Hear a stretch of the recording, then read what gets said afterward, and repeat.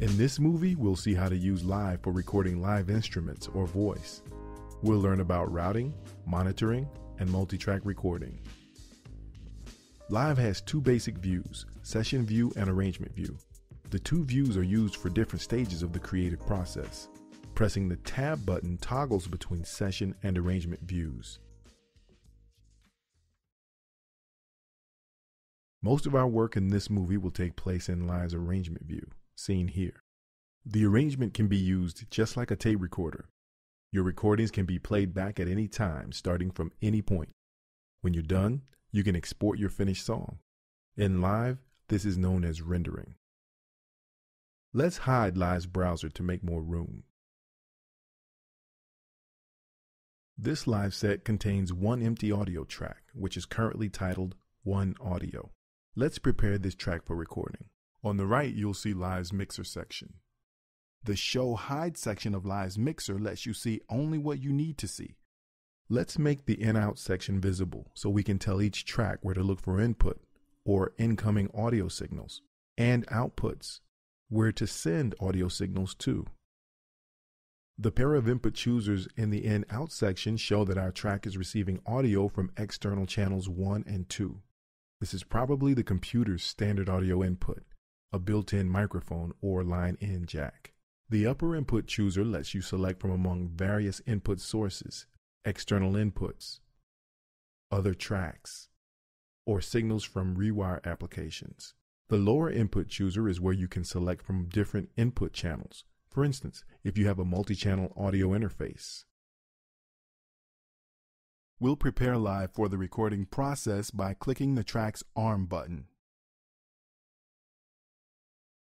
Once the track is armed, you'll see that its level meter shows the signal level of the track's input. This represents the volume of the sound that we're going to record. We usually want to hear what we're recording, and monitoring determines how we listen to the signals at our chosen track inputs. Using these three switches in the in-out section, you can set the monitoring behavior of every audio and MIDI track individually. If you're monitoring directly, that is, through the audio interface, through an external mixing board, or through the air, choose Off. Choose Auto to monitor the input signal through Live and Live's effects. You may experience latency here. For more information, check Live's manual or the included lessons. It's important to record in sync so everything will later play in sync. The easiest way to record in sync is to use the built-in metronome. You can adjust the metronome's volume using the master track's Q volume control in the session view. We're now ready to record a take into the arrangement. First, press the control bar stop button twice to reset the arrangement position to the first 16th note of bar 1, beat 1. Now press the global record button. As on a multi-track tape machine, individual tracks can be armed for recording, and the global record button activates recording for the armed tracks. Finally, press the control bar's play button, or use the space bar to begin recording. Test 1, 2. To stop recording, press the stop button in the control bar. Press the stop button again to reset the arrangement to the first beat, and listen to your recording by pressing the play button. Test 1, 2. If your recording was long enough, the arrangement may have started to scroll horizontally. To scroll the view backward or forward, or to zoom in or out, grab the beat time ruler along the top of the arrangement with the mouse.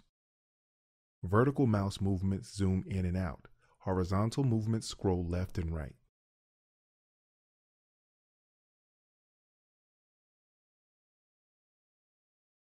Playback and recording can start from anywhere in the song. You can set an insert mark by clicking 1, 2. anywhere in the arrangement view, and the song will start playing from that point next time. 1, 2. You can also set up punch points.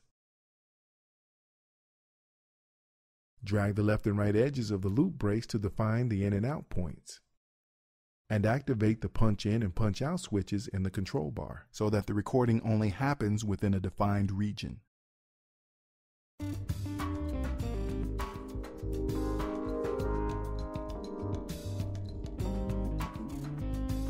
The loop brace can also be used to set a section of the arrangement to be looped.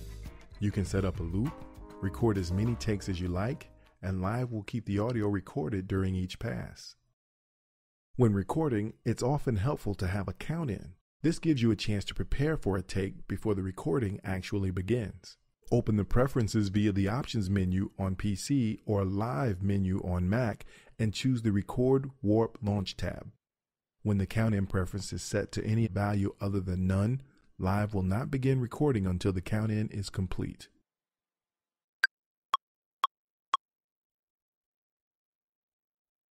Alternatively, you can have Live follow your counting instead of the other way around. With a 4/4 time signature, it takes 4 clicks on the tap button before Live starts playing or recording.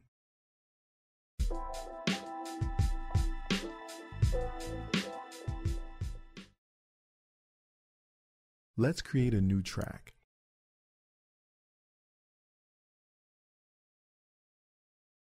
Unfold the new track by clicking on the Unfold button in its title bar. Now we'll activate the new track's ARM button. By pressing the Command key on a Mac or Control key on a PC, we can arm multiple tracks at once to record several band members, for instance. In our example, we've altered our input selection so that track 1 records input 1 as mono and track 2 records input 2 as mono.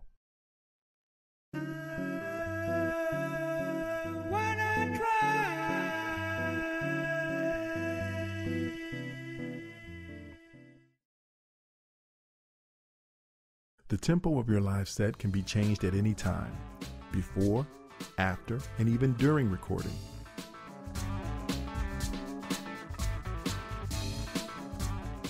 You could, for instance, cheat a bit by bringing down the tempo to record a complicated guitar solo and bringing it up again when you're finished.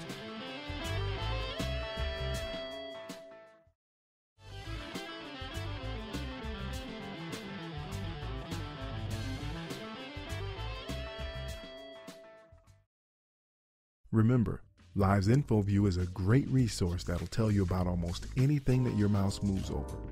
Like other views in Live, it can be shown or hidden as needed just by clicking the triangular Unfold button near its lower left corner. For more in-depth information, you'll want to watch the other movies on the site, check out the lessons, and log on to the Ableton Live forum.